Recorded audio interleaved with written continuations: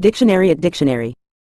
In a general context, best loved is an adjective used to describe someone or something that is deeply cherished, adored, and appreciated by a significant number of people.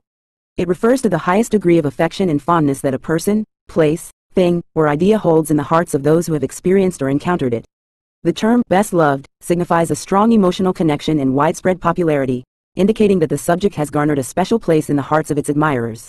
Whether it's a best-loved book, movie, song, person, or place, it has touched the lives of many and remains a treasured and beloved part of their experiences or memories.